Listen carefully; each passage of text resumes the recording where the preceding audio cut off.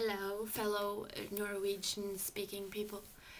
I got a tip a while back from a person here on YouTube. I don't know if I should try to pronounce, but I will write it down. Wowiamoiko or something like that. I'm sorry.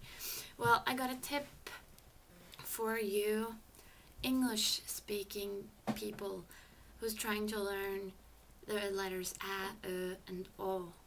Because if you say early comeback, those two words, there you have all the three letters actually, because the in early is like the letter ö. The o in comeback is like the o in Norwegian, and the a in comeback is like the a. So there you have a tip, and try to learn that now. Good. Bye.